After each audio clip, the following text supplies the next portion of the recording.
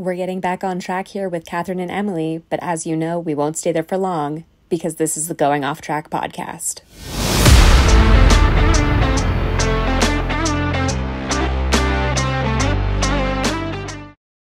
Hello, and welcome to the Going Off Track podcast. I'm Kathryn, that's Emily, and we are diving into race 2 of our triple header, and we are going to Mexico City. Yes, can't wait. Cannot wait. Yeah, I actually really do like this race. Yeah. Same. Jinx. Yeah, it's just like it's. I think it's a little underrated with how exciting it is, and we were just talking before we started recording it. Like, this is one of the fastest laps on the calendar, and that just makes it makes for a really exciting race. Yeah, and it's been around for a while, and it's been run for however many years, and I don't know. I enjoy it. It's a fun one. And also, we're sticking with our theme currently of being in the Americas, and good timing for Kathryn. So that's always a bonus. Always a bonus. A little later in the day for me. I like my morning races, but I also don't mind having a late afternoon race. So that is a benefit of this kind of last leg of the season, being in U.S., Mexico, Brazil, U.S. Yeah, that said, I've got volleyball this weekend, so I'm going to have to double check to see timing. I don't know what time Sunday's game is, so I will have my iPad with me to watch the race no matter what. But this is one of the now that I'm thinking about it, I'm like, oh, I should double check that at some point. Well, this is the last. I think this is the last race that I'm actually watching at home, and then the next, because I'm traveling like a mad woman the next several weeks, so I will be podcasting from God knows where. But this is the last race I actually get to sit in the comfort of my own home and watch. So really looking forward to that. Not, walking through security, watching it on my phone like last week. That's fine.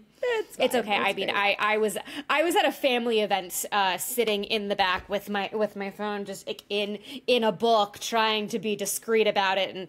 And there's a woman who's sitting next to me who was not exactly thrilled about what I was doing, even though I was doing it subtly in the back and not being a disruption. But shit happens.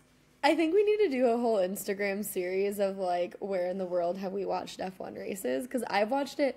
Australia, I'm always in a bar watching it at 1 o'clock in the morning in a bar. I have for the last 2 years being here in Argentina. But yeah, I think that should be one of our fun little things. Where did we watch from this season? Yeah, no, there were the two of the races this summer when I was up at camp were kind of fun, interesting places that I watched a race. One of them was in a car driving from Idlewild to Los Angeles, where my best friend was with us, and he had his iPad. So basically he had the iPad on his lap, and I would just kind of glance over when we were in bad traffic. And then the second one was also, we were driving from Idlewild to Los Angeles, but the bus was late. So I'm just standing there still at camp with my iPad in my hand while we're waiting, and I'm also texting, trying to figure out where the bus is and all these things. And then everyone's like, "What are you watching?" I'm like, "Don't worry about it." So those are probably my top two. I was in a bar here in Argentina with two of my friends, and they were like, "What are you doing?" And I was like, I'm watching the F1 race." And they're like, "You are not." I'm like, "I am." Yeah. And then this weekend, coming back from Mendoza, I'm standing in line waiting to check in, and my friend who was with me, she's like, "Are you actually watching the race right now?" I'm like, "Yes, I am. Leave me alone." So it's just fun things.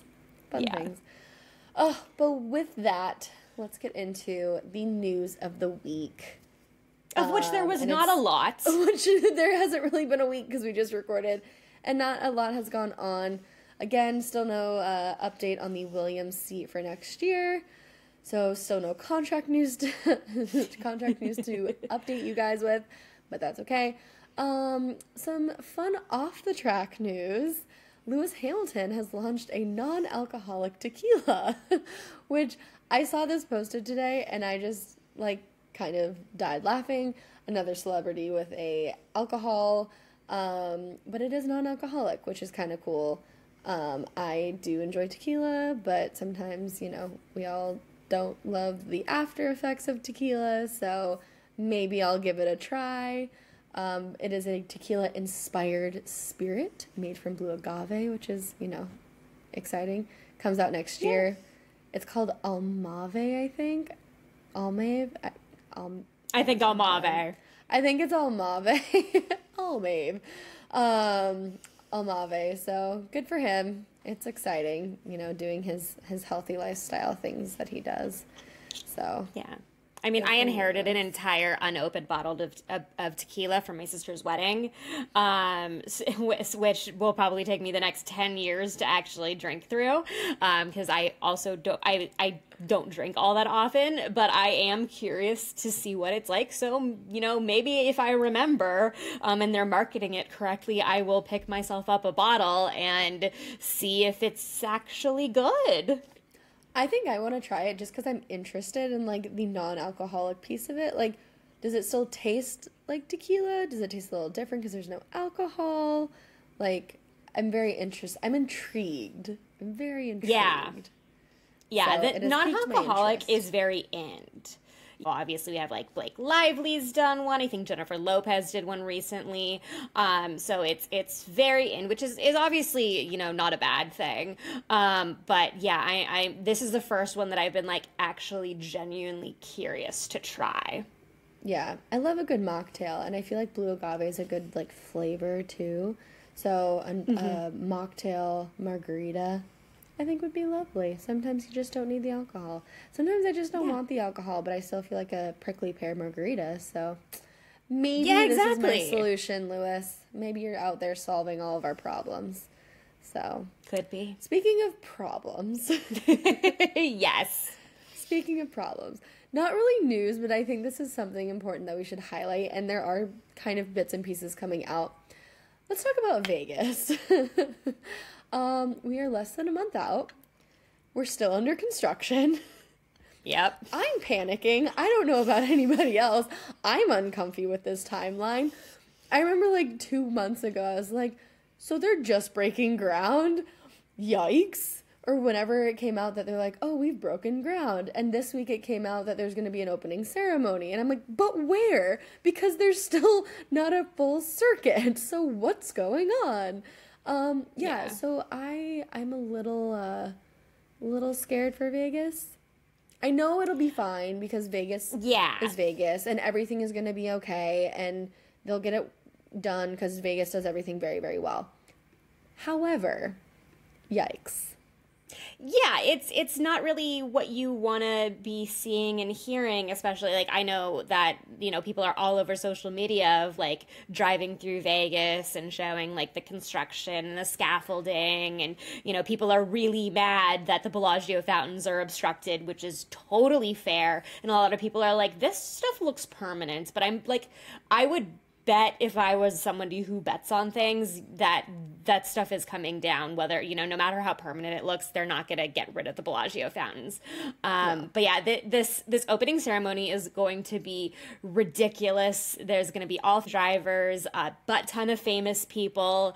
On Wednesday, November the 15th, it will be, I think ESPN2 is going to be carved out for the entire hour and a half of whatever it is for it. So it should be it's going to be a spectacle. It's going to be ridiculous, and I'm really excited to tune in, primarily just to see how ridiculous it's gonna go.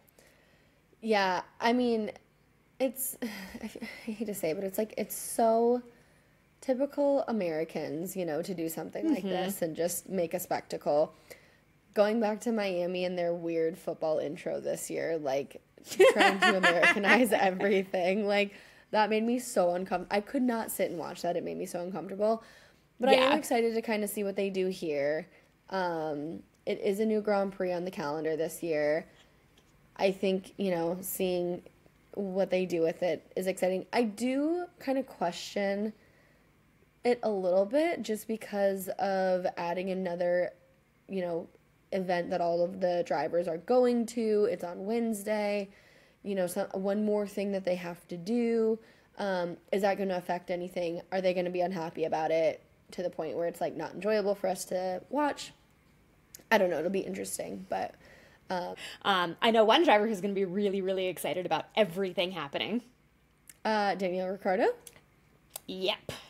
I think that I'm so glad that no matter what, he actually thrilled. Gets to drive. I'm so excited.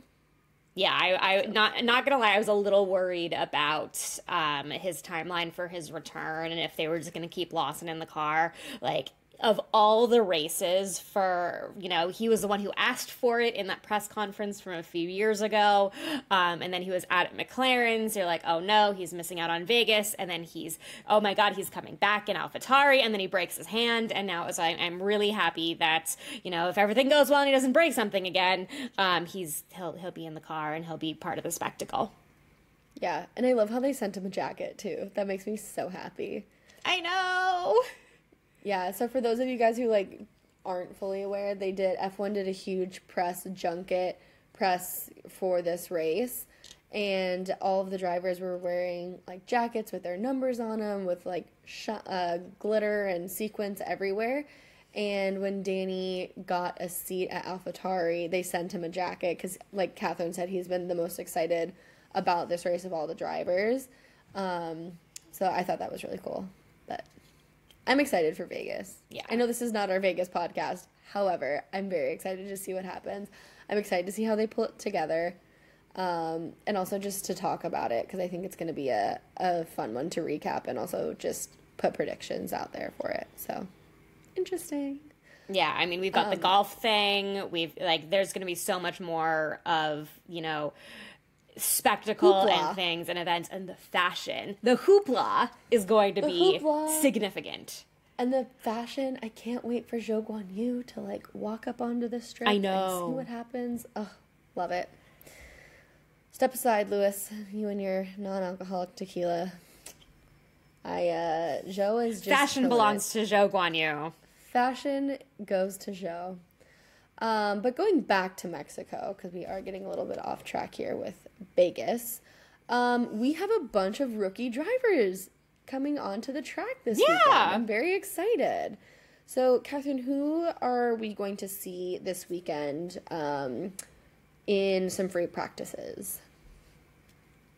So we've got 5 rookie drivers, and they're technically rookie drivers, as in none of them have officially driven an F1 race, but we have 2 reserve drivers, and I think also 2 that have participated in these rookie driver sessions before. And we have the top 2 Formula 2 drivers are 2 that are going to be in the cars for free practice 1. So this has been happening throughout the season on and off. This is Formula 1's initiative of getting younger drivers experience in driving F1 cars, because there's really no other way to get experience in an F1 car than to be in one, because the jump from an F2 car to an F1 car is so significant. So we've got 2 reserve drivers. We've got Jack Doohan from Alpine, who will be in the car, and then Teo Porcher, who will be driving for Alfa Romeo. Porcher is going to be driving for Valtteri Bottas. We don't know yet who Doohan is going to be driving for. And then we have F2 driver Frederick Vesti, he's currently number 2 in F2 right now behind Porcher, who will be driving for George Russell. We've got Ferrari Driver Academy member Ollie Berman, who will be driving for one of the Haas's, and then he will be driving in the second Haas seat at Abu Dhabi. And the last one is Red Bull Junior Isaac Hadjar is going to be driving for Yuki Tsunoda. And AlphaTauri will only have to worry about one rookie driver, because A, Nick DeVries counted as their rookie driver, and B, they have already maxed out on the number of drivers who can drive in Daniel's car, so they are not going to be putting a rookie driver in that second seat. Oh, Daniel. God bless. Yeah. Bless that second AlphaTauri car. Everyone's driven that car. It's gotten around. That seat has had a lot of butts in it this year. But no, it's always exciting to see this. And I mean, it doesn't mean a whole lot. It's not like, oh, these, young drivers are going to make it to F1. They're going to have seats next year, the next year. Like Kathryn said, it's just to get F2 drivers or drivers in the driver academies of these teams to get experience, because there's nothing like driving an F1 car except for driving an F1 car. So pretty cool. I mean, and this is how Logan Sargent ended up getting in his seat, because he got that experience that he needed last year in those rookie driver sessions, and that also gave him mileage for his super license. So this is also very helpful. I think that they have to drive a minimum of 100 kilometers to get a super license point.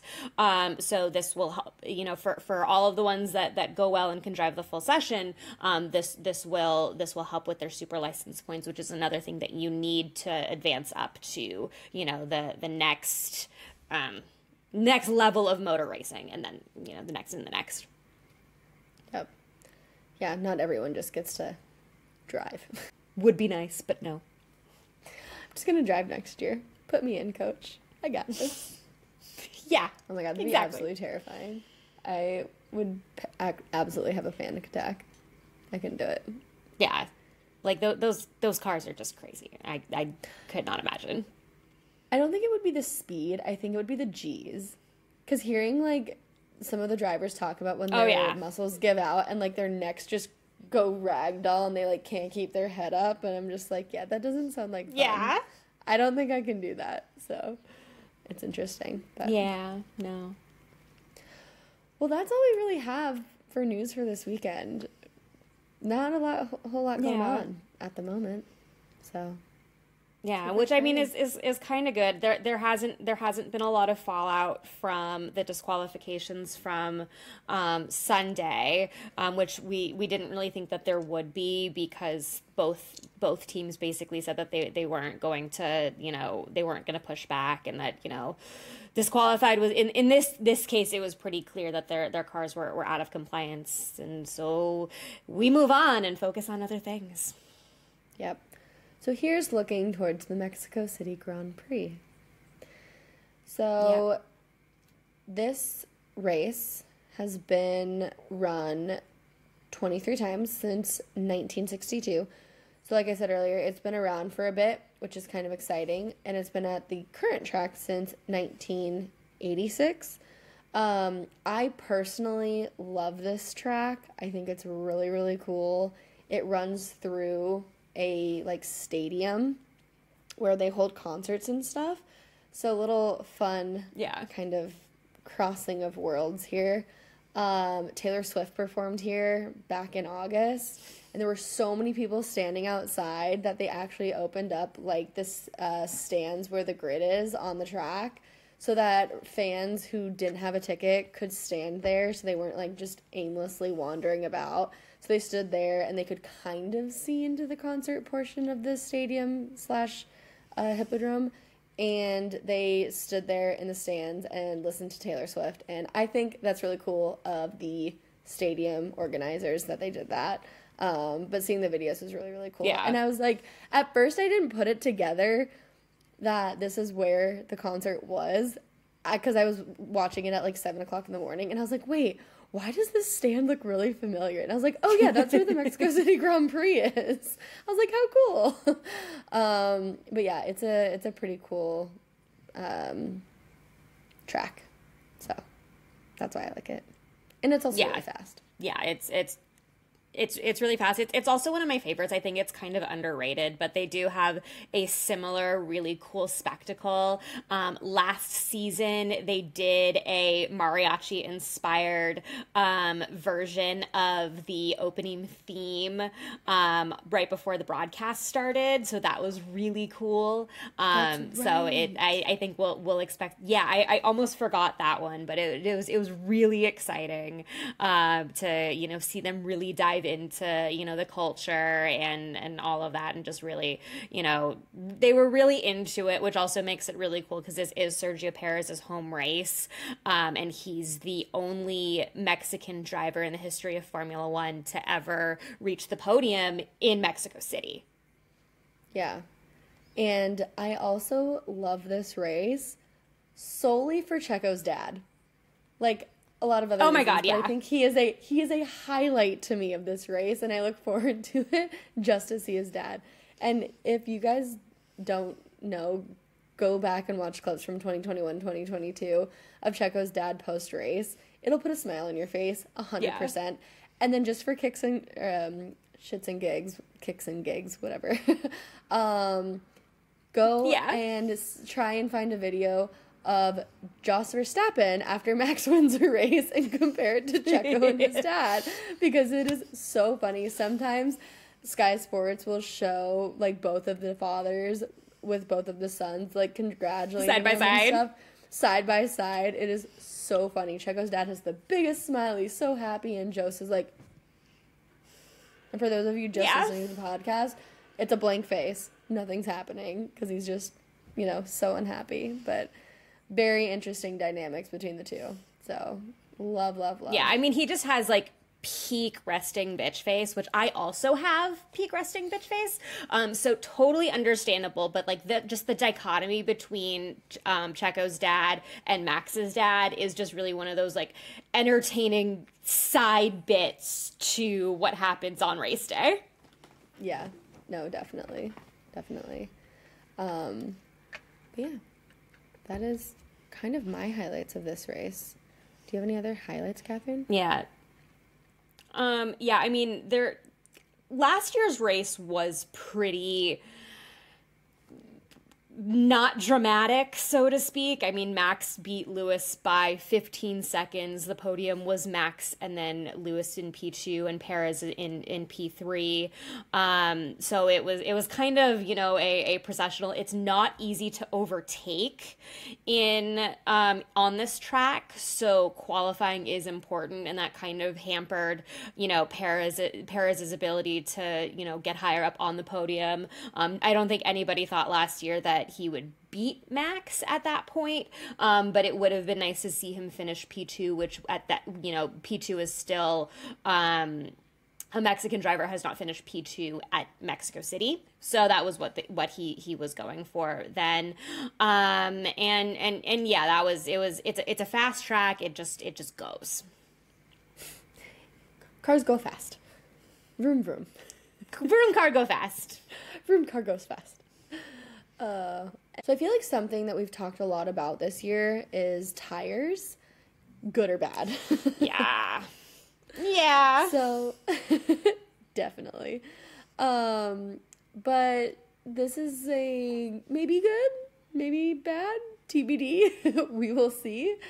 There is a tire trial this weekend for Pirelli. So they are bringing some experimental C4s, which is the medium compound, for this weekend to be trialed during Free Practice 1 and Free Practice 2, which I think is kind of cool and kind of interesting.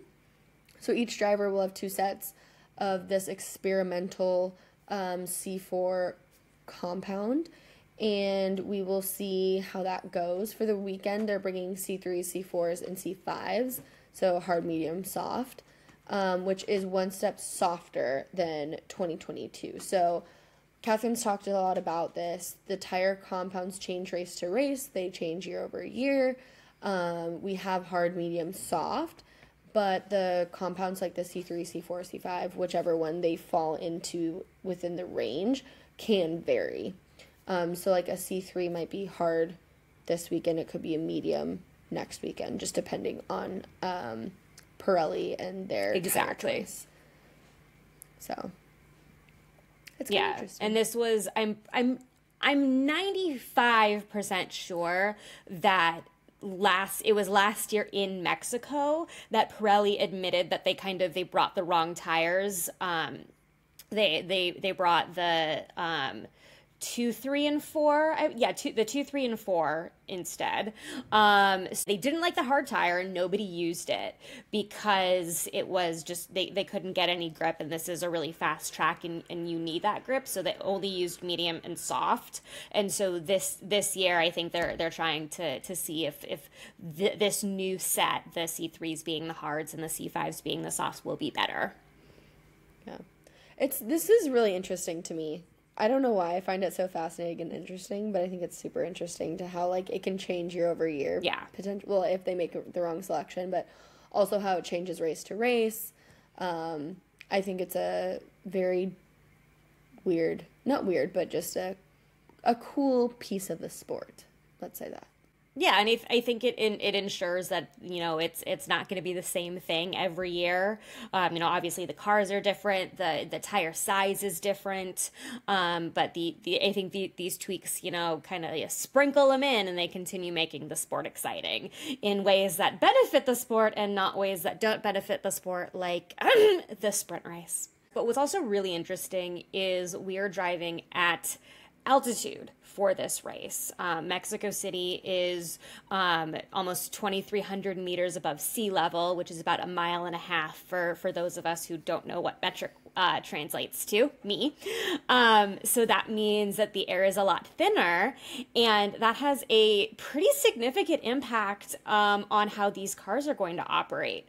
You know, thinner air means there's a lot less resistance to something moving through it. So you're going to see cars driving really a lot faster down the straights. So we're going to be seeing max speeds of about 350 kilometers per hour, which is about 217 miles per hour. And to kind of compensate for the loss in downforce, we're going to see cars running their maximum downforce packages and really put them as low to the ground as possible without putting them at risk of, you know, bottoming out and dealing with a skid plate issue like we saw over the weekend. But there can be up to a 25% loss in downforce, which is really significant. And the other big part of this is not only are you know, losing downforce, but that lack of oxygen, that lack of air puts pressure on the engines, because it's really hard to keep those engines cool at altitude, which puts them at high risk of overheating and doing things that we don't want them to do, like explode. No exploding cars, please. We don't want that. No. Yeah, that would be a problem. So there are going to be some teams that will be uncharacteristically, you know, having problems, and then there are other teams that will be handling those downforce issues and those heating and cooling issues better. But it's not like you can just ramp up an engine to compensate for that lack of performance. It doesn't work that way. And so you'll see a lot of teams, you know, trying with things like making the car as low to the ground as possible to maximize downforce, and some other strategies throughout the weekend that we don't usually see at other races. I wonder if teams are at all concerned about the skid plate now, like because of last week. No, they're probably a little paranoid. I mean, yeah. I don't not worried, see this being but an paranoid, issue. Yeah. But yeah, I mean, it's you know. I don't know what a solution would be for the people who are like, well, you have to check every car then, because, you know, if like you assume if Lewis, then George, if Charles, then Carlos, but, you know, I don't think it's feasible. I like the random sampling. They picked one car from each of the 4 top teams, and it's not going to make everyone happy.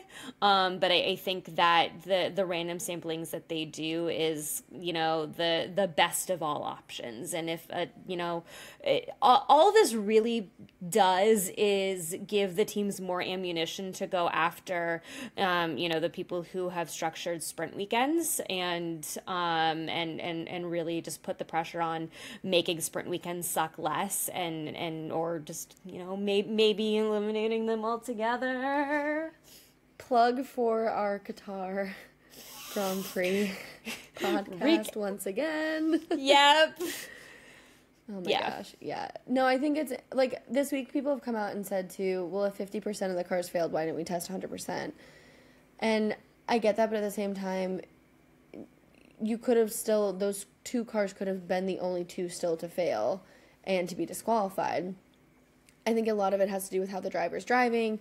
Yes, it has to do with the car setup, but at the same time, it has to do with the, you know, driver in the car as well. So you know, Lewis drives differently than George. Carlos drives differently than Charles. So who knows, you know, where their skid plates would have been. But exactly. anyways, that was last week. Looking forward to this week.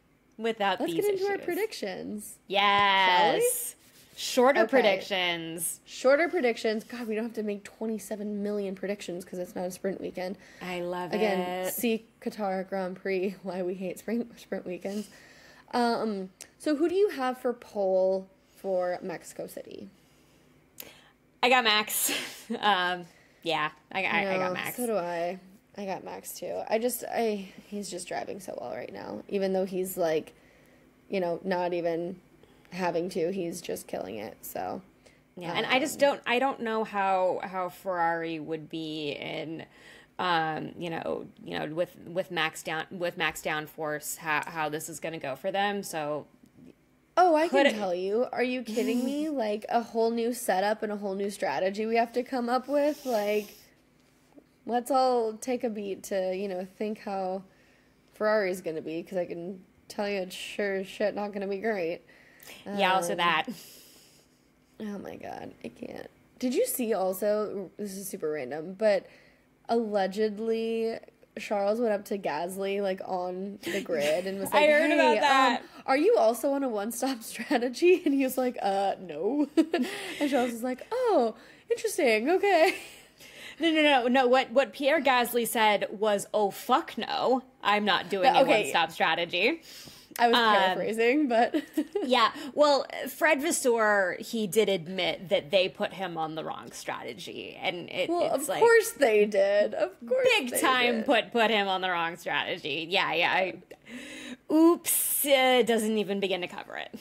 No, sure doesn't. But oh my gosh. Okay, so both have Max for pole. Best of luck to us there. So, moving on from pole, who do you have for your podium? I'm feeling a little optimistic about this podium, probably like a little too optimistic, but I'm hoping. So my podium is Max Verstappen P1, Sergio Perez. I'm hoping he gets P2. I would be happy to see him on the podium itself, just because it's his home race, but I'm going to give him the P2 for my pick. And I have George Russell P3 because I think that he deserves to have a bounce back week. Okay. I mean, last week was technically Logan Sargent's home race and we didn't put him on the podium, so just because. Well, I'm also a little realistic. So I'm going to go for, two weekends in a row getting the podium correct. Yeah. I have Max, Lewis, and then I have Carlos. So let's go. I know we're just talking mad shit about Ferrari and driving in altitude, but here's hoping. Lewis drove really well last year, and Lewis I think is on an upswing this year. I think he's going to drive well again this year. I think he's going to come out and prove that he deserved P2 even though he was disqualified. I think he's going to come out swinging this weekend, so. I can see that. Yeah. So then we move on to P10, which is my favorite prediction to make, and we do tend to curse drivers sometimes, but P10 is the last place in the standings where you earn points. You get 1 point for P10. So, Kathryn, who do you have for P10? I have Alex Albon for my P10 pick. I love it, but I hate it at the same time because I feel like Alex Albon at the beginning of the season was driving so well that he was getting 6th, 7th. But I also love it because I'd like to see him get some points. So I like that. I like that pick. Complete turn of events for Emily on this podcast. I have Logan Sargent. Big fan now, allegedly. Who knows what will happen. But yeah, I have Logan Sargent, which also brings me into my biggest surprise, and also Kathryn. We kind of both, picked this one for the weekend. Logan is going to score points in consecutive races. That's my pick. I didn't pick him for P10, but I did pick him to double points, or consecutive points. So yeah, we'll see. huge turn of events for us here at the Going Off Track podcast on the Logan Sargent train. So, oh, yeah. I mean, ask us a few weeks ago, months ago maybe, and don't think we would be as positive for him here, but here's hoping. I do, want the best for him. I know he's trying really hard, so we'll see. Yeah, absolutely. And that moves us into our last little fun prediction of the weekend. Who's going to do a dumb, Kathryn? Yeah, I unfortunately think that Haas is going to be my dumb pick for the week. They have historically struggled on most tracks, but they have also struggled at altitude, and I think that they have enough issues with the car setup when they're at sea level that I unfortunately don't think that's going to change, and if anything will probably go a little even worse here up a mile and a half above the water. Ugh, poor Haas. Yeah, sorry. Poor Haas. They struggle even at sea level. It's so sad, but it's so true. I want good things for them, but I know they're such a lovable team. Like everyone that we see from Haas is great, but they just can't quite get there. So it's unfortunate. So for me, I don't know if this is going to be the biggest surprise, but who's going to be a dumb kind of maybe falls in both here. But I'm saying that no one's going to. I'm hoping, interesting. Again, turn of events. Emily's being positive. Who am I? And what have I done with myself? For those of you who thought I would say Checo, I promised I would be nice to Checo. I will give him his home race. And then Brazil, it's back to, being on his case. But no, he's been driving better since the double DNF. Also, I just have to get the double DNF into every episode. Absolutely. Because why not? Yeah. But no, I think, we've had a lot of big things. We've had a lot of DNFs. We've had some disqualifications those last few races. So I think maybe we have a week that's clean and we don't have anyone doing a dumb. I can take that. Here's hoping for, good vibes and positivity. So yeah, it's a new look for me. I'm not sure how I feel about it yet. Yeah, we'll see. We'll see. Next week we'll be back to negative Nancy, I'm sure. So, but that's it for our predictions. And then also we are keeping track of Max Verstappen's, let's say, race to 1,000 laps led. So, Kathryn, can you give us an update on where Max is? Can he still hit 1,000 laps led? Where are we at on that? Yeah, so following the United States Grand Prix last weekend, where we had a race and a sprint race, Max has now led 795 laps this season. And I am bad at math, and we both totally forgot about the Brazil sprint. So my numbers from last week are not entirely right. So that I redid the math, and hopefully I am right this time, that with our 4 remaining races and 1 remaining sprint, there are 274 laps left to go, and Max has he has 205 laps to go to 1,000, so still doable. The opportunity is shrinking a little bit.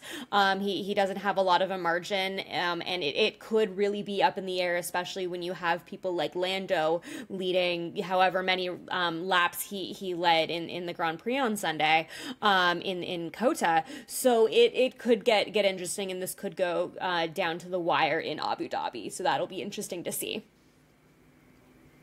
Sweet.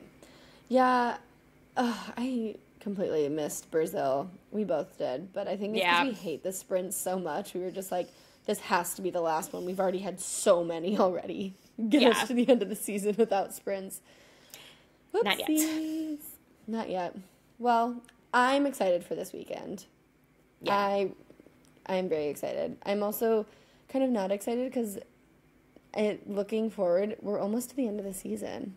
I know. What are we going to do with ourselves for 2.5 months of no Formula One? We're going to have to I don't know. Find other hobbies. Find other hobbies. I might write another book. I do have a job, but I have whatever it is I do that is just an amalgamation of a lot of things. Oh, here's something fun. I will be at volleyball in the middle of the race on Sunday. So I will have the handy dandy iPad next to the scoring tablet, which will be interesting. Nice. Yeah. I think I'm going to an asado on Saturday, so I'm going to be watching a qualifying from the asado, which will be nice. Yeah. I mean, it which will is be a barbecue for those of you who don't know what an asado is. I haven't taken Spanish since college, so thank you for that clarification. Got you. So yeah, but it'll be fun. I'm excited to see what happens. Honestly, part of me just really like wants Max to lose. And I want us all to be wrong about our predictions, but I know that's not going to happen. And I know of all, like, last weekend gave me hope because I was like, oh, he's P6 in qualifying. Like, there's hope here. And then there wasn't. And then there was 0, and he crushed our dreams. My dreams. Not mine. I won't say ours. He crushed mine. We'll see. I don't know. We'll see. I mean, as I've said, there are other drivers that I would love to see on the top step of the podium, and they're just not Lewis Hamilton. Yeah. Well, we can't always get what we want, Kathryn. Like, no, everybody we can't. except for Red Bull fans this season, so. Yeah, it's not bad. All right. Well, that is all we have for the podcast. We will have our Mexico City race recap dropping on Monday. Again, we're back to our regular scheduled programming. That's been it for the podcast. Thanks for going off track with us, guys.